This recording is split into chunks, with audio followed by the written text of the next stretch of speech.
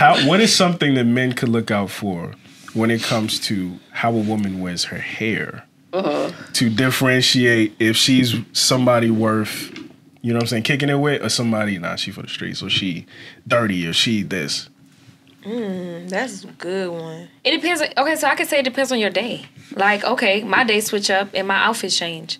So maybe I'm at the gym, my hair is slicked back in a ponytail, but I'm also about to run to the grocery store and I look the same way, to the fact that I'm about to go get dressed for work and I have to make sure my hair is together because I'm a businesswoman. So it all depends on what character you're in that specific time. Let's say you see her out, like you're at the mall. Okay. So she's put together, right? Okay. Not super put together, but she's put together. But like, if her hair is frizzy, you need to just leave her alone. She don't care about nothing. Her bathroom dirty. Like, what are something that you could say if a man spots this thing? Period. Don't judge a book by its cover. Actually get to know it. That's like mandatory. Like, men if you judge books by their all cover. the time, 24/7. Like, maybe she needs you. Thanks. You know, I feel like God put certain people in your life for a reason. So if you meet a woman or any women in general, and she not taking care of herself, she not cleaning up after herself, then maybe God put you in her life so you can help her. But I'm asking about things that men. Let's say you have a son. Right off bat, he can go ahead and just eliminate this girl. I'm gonna say something. Go ahead. And I'm not even gonna say I 100% agree with this. Not 100%. I think that people look at hair color and nail length. Okay. If a woman is walking around, just how I hear people talk about them. If a woman is walking around with claws, talking with her hands, or has like bubblegum pink hair, tie-dye, rainbow, people are going to be like, okay, what kind of job do you have? Like, you must not work in a corporate setting, so what do you do for money? You know, what is the aesthetic that you're going for if you have that type of image? So I think that's the biggest thing that I see. Not gonna lie, I told my little brother she's got blue hair, red hair, run. Red hair? What kind of red, though? Like, I think that would be cool. I think y'all called it auburn, copper, whatever the case may be. I think that would be cool. But like that right there, the Powerpuff Girls. Oh my God. I think that's ghetto. Not acceptable? But then again, y'all, that go back to the stereotypes that society has created. Yeah. So why can't a white woman in yellow hair be classy? Oh, that's a classy woman. That's a business woman. For me, it's not even her race. Like, if a white woman in blue hair be feminist, LGBTQ. Black women in blue hair, they cuss everybody out in the nail store. Like, you see certain patterns. And I'm not saying like it's a foolproof, she's going to be a bad person, but like if like I said, my little brother came back to me and he was telling me about a girl he's talking to, and he got to the fact she had blue hair, I'd be like, I proceed with caution. Honestly, I feel the same way, because if I see a female and I'm sorry, if she got long nails and she got blue hair, I'm gonna automatically think like she's ghetto. And I'm not. I'm a little other way, because them be the ones that'll be like, why she looking at me? Or they just have this, and I hate this stereotype, but it's just how it is. You know, before I get to ghetto, what I think personally is like she's bored. Yeah, I would think she's bored. You know, like, or want to be seen. There's some women, especially, you know, from a male point of view, like they always have to be stimulated. They don't know how to be bored. They always have to be something. They always have, like, it gets to a point where like you can never do enough for her. Wow. Because she doesn't know how to sit with herself. She's not the one that you want to be in the house with when it's raining and ain't shit to do. She gonna jump up like, I need to color my hair. She need to do something. You know what I'm saying? She's just some blue hair. Maybe it's like an ADD thing, but she wants to. And a lot of times, in a lot of men's experiences, like, those women are also problematic. Before we even get to ghetto, they're also problematic. They're also like, you know, mentally maybe unstable and shit like that. See, that gets down to the deeper root. I agree. But what is it about the color, though? Because if it's a woman who's always changing her hair, do you see that the same way? Too. Absolutely. Why? Because who do you want to be, girl? Absolutely. Because I would question if she knows who she is.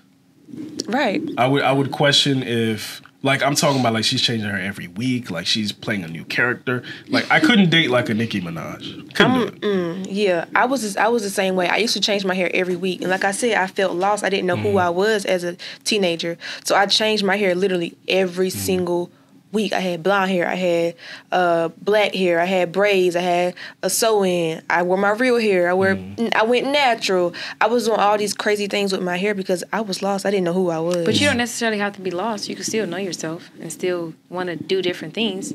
But you just still have to remember who you are and get to that mental state of just being calm and just having this one hairstyle for this time frame. Because I've reached that level. I had that journey of life. I experienced that time frame where I wanted to change my hair, but I still knew who I was. So it's not a thing where we try to dictate a whole different image or be a different person. It's just more so that was just the phase that I was in life at that time.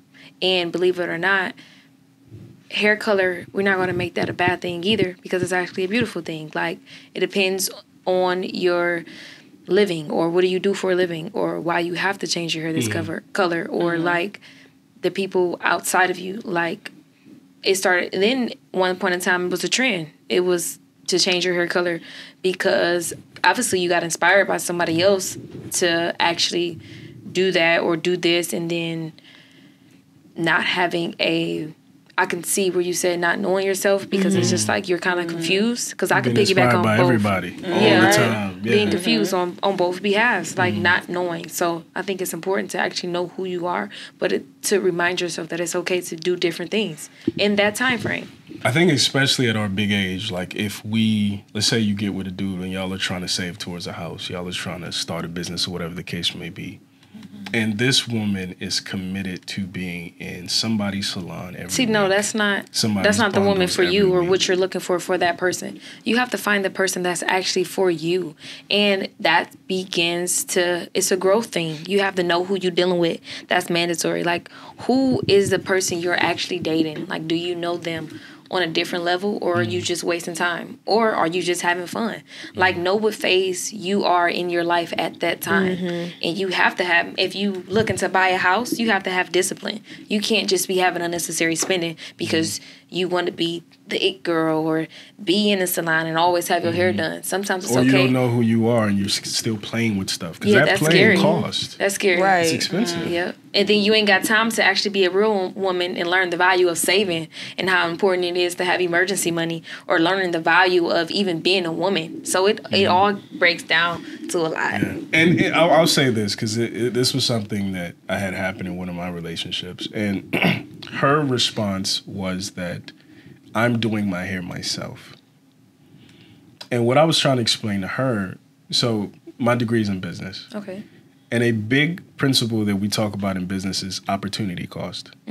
For every decision that you don't make, there is a cost based on what you lost, like what you didn't get from not making that decision. And for every decision that you do make, the cost to you is all the decisions you didn't make. Right.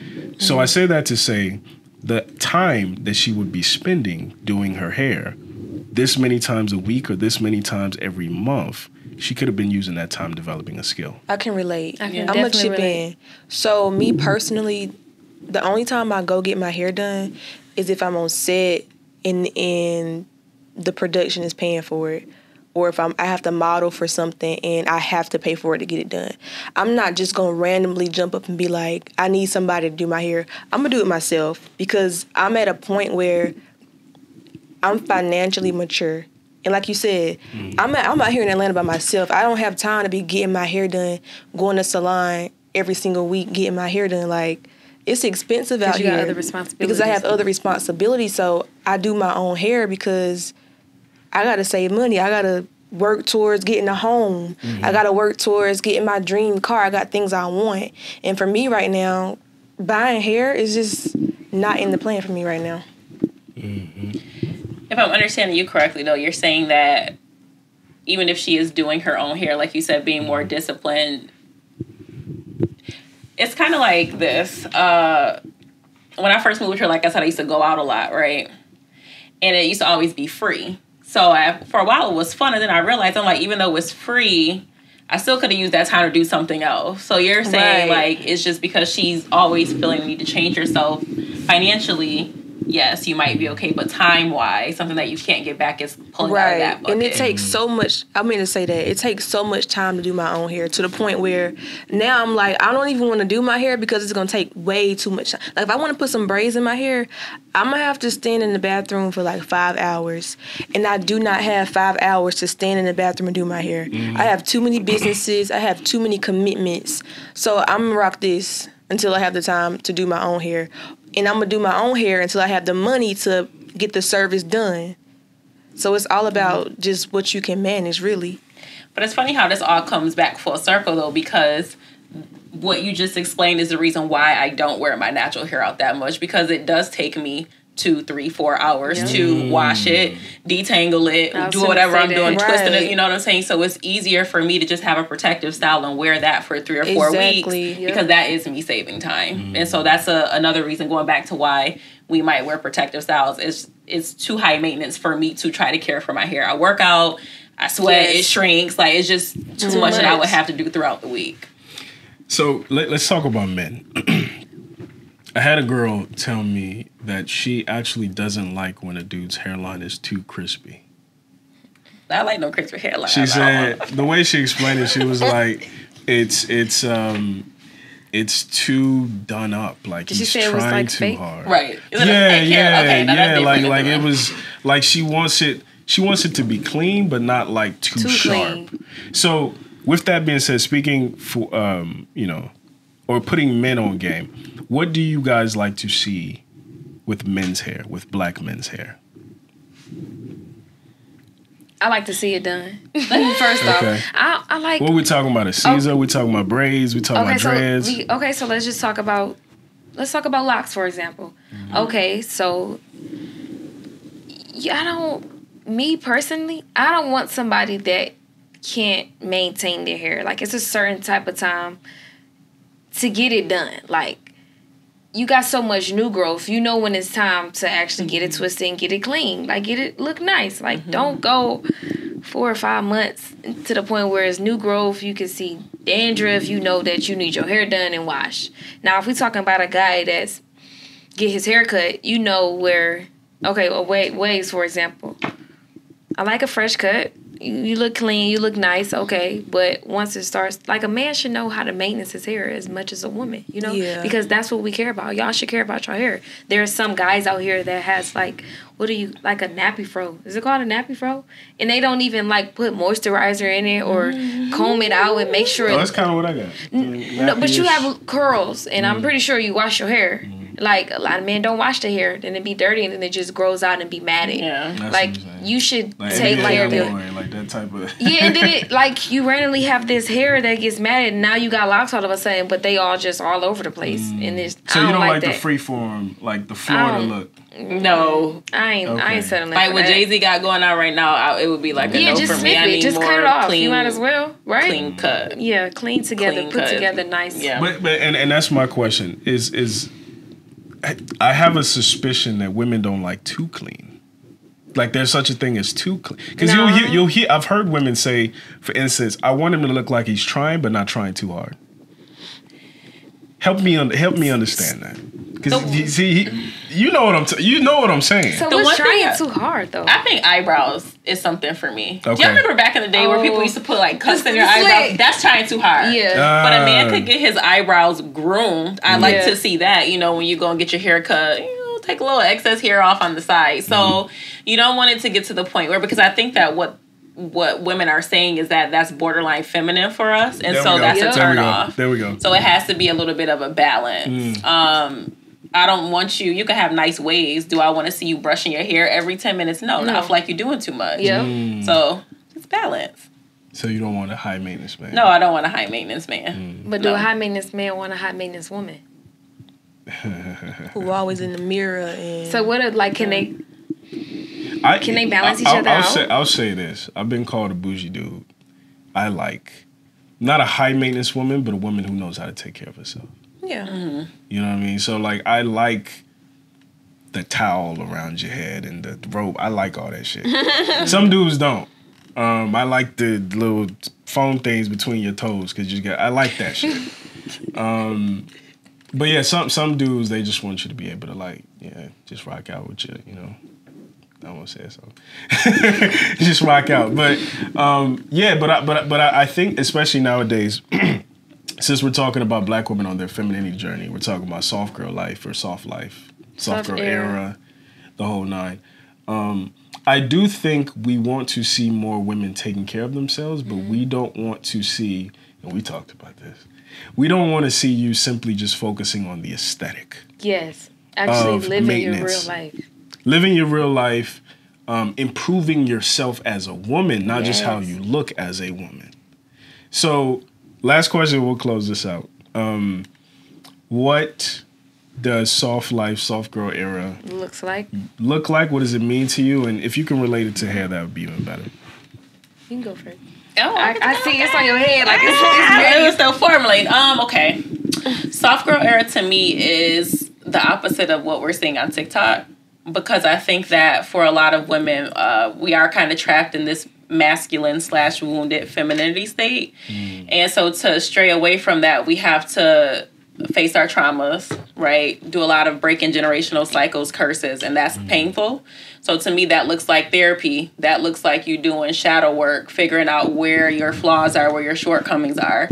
And it is very hard. It is a very hard journey. So I think that in terms of hair, I think that when you can truly embrace more natural styles, I really feel like that makes a difference. As I've gotten, and I think it's kind of like a little bit of a journey. So even if you're still wearing protective styles, what type of styles are you wearing? Are they natural looking styles? Are you doing things like that? I think that kind of progresses as you begin to feel more comfortable with yourself and you stray away from, like we were saying, those Eurocentric beauty standards. So related to hair, like I already told y'all, I think fros are beautiful. So I think whatever your natural state is, rocking out with that's like top tier. Yeah. You're in your element. Like you're super comfortable within yourself. Absolutely. I like that. Absolutely. I can agree. Y'all got anything to add? Soft girl era. Learning self-love. Like learning to actually love yourself. Like I feel like that's most important as a woman. You have to learn how to love yourself, because too many women is like, just to say it, women is out here searching for things that they never had because it's a missing piece, instead of actually looking within yourself and actually learning it and gaining the knowledge of one's beauty. Like it gets deeper to where you already aware of the things that you're trying to get from somebody else. You know how to find it yourself, or you know how to actually find things that's suitable for you. Like a lot of women, of what I finally realized is they go out to find these perfect men instead of just enjoying their own self-love life and letting that man attract to them. And it could be the perfect person for them. But soft girl era is just learning the value of oneself and actually getting in tune with you and enjoying your alone time and actually finding things that's suitable for you or that makes you happy, or learning new things and learning new skills as you begin to grow and develop into a new person. Because it's never an ending cycle. We're just only going to get older, and it's like we have to keep inspiring the people that's not aware, or actually, I feel like it's important to actually motivate women to love who you are. Like, love who you are. Know that you're important. Know that your beauty matters. Like, you don't have to be like the next person. Like, be soft with yourself. Like, you don't always have to prove a point to social media, because it's going to always be there. Like, I finally realized to love my private life more than anything else. I like that. Like, I like that. Who I am in private is just so beautiful than who y'all see. Like, the people love me, like, on the humble. Like, I'm a good person. I don't want to be a bad person. Like, some people are rooted evil or come off mad and angry and aggressive based off who they is, and they haven't found self-love within. So it's just the era, it's a phase to actually learn who you are and find understanding in the person that you're trying to be. Like, who are you really trying to be? This person on this social media account who you have to, like, keep up with and watch 24/7, instead of actually learning who you are, who you look at in the mirror, and why you actually matter. So soft girl era can go different ways. How you interpret it, how you take it in, and how you actually accept it in it. Absolutely. Ty? Soft girl era for me, I feel like I haven't reached that place yet. So I feel like it's everything that I'm working towards. Like where I can get a service and not have to worry about, oh, it's not in my budget this month. Mm-hmm. Where I can take care of me fully, truly, and wholly. Like, I want to reach a place in my life where it can be all about taking care of me. Right? That's what soft girl era is, right? It could be all about taking care of me, but also about where a man can also take care of me, where I can allow a man to do that, where I don't have, where I can be vulnerable, where I can truly be soft and be open to receiving a man's love. Mm-hmm. And I feel like I want to walk into that space where he can give me flowers. See, now I need to reach that element of life because I haven't reached that, and I ain't looking at that like that. See, like now you just hit a different. My soft girl era was different from yours because of me. So now I've realized that Okay, so this goes to a whole nother topic that's gonna kind of like blow y'all minds. This is probably why I'm attracted to women and not men, based off now allowing a man to actually take upon the needs. So now it goes a whole different level in the atmosphere of what I'm allowing. It's actually what you allow in your platform, in your space, in your circle, and actually taking the time to have discipline and also just being aware. Because it goes to, how do you treat a soft girl? You know? Like, how does a soft girl deserve to be treated? Like, how do you earn that? How do you carry yourself? So it's like, I want to walk into that space where a man can see me and be like, she deserved flowers today. And he's aware, and you don't have to remind him. And he know it. Like, he just look at you and he just know, like, you that girl. You the woman of my dreams. You deserve flowers. I'm gonna rub your feet after work. Like, a lot of men not like that though. Soft. I want to be treated soft. Yes. Here's the thing, right? And I talk about this a lot. A lot of women want the benefits with none of the responsibility. Same goes for marriage. A lot of women want weddings, but not marriages. Right? And what I mean by that is, like, even with this whole soft girl era thing, we see a lot of women talking about, you know, being in the robe and being on a yacht in Dubai in a thong and this and that. But are you going to help that man get to the point of having a yacht in Dubai? And that's why I said, are you going to have a meal ready for him when he's busting his ass doing the work necessary to get to the point where he can pamper you and put you in the Four Seasons and shit like that? A lot of women just want to be sugar babies instead of like a woman to a man. Yeah. That's so true. But why is that? Because I keep saying they, like I'm not a woman. Right, so now I'm looking at my inner self too. Like, certain women just feel like stuff's supposed to be given to them. Like, yes, you're the prize. Yes, a man should want you, but what are you?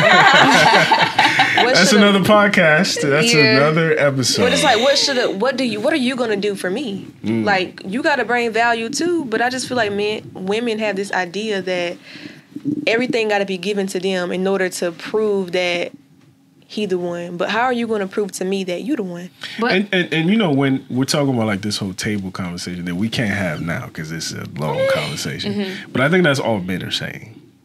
That's all men are saying is like, in exchange for everything that you demand of me as a man, what do I get from you? Right. A lot of women are just like putting themselves on the table and saying, this is what you get. You get pussy. That's not enough. That's not enough. And it's like, where did we learn that? Who taught us that? Why is that? Why is it a thing? That might be episode 2. Why is it a thing? Yeah, because I'm ready. I got a lot to say. That might be episode 2. But is it because most or some men only want that? So we think that's all they want? I think it looks that way. We shall see. It looks that way.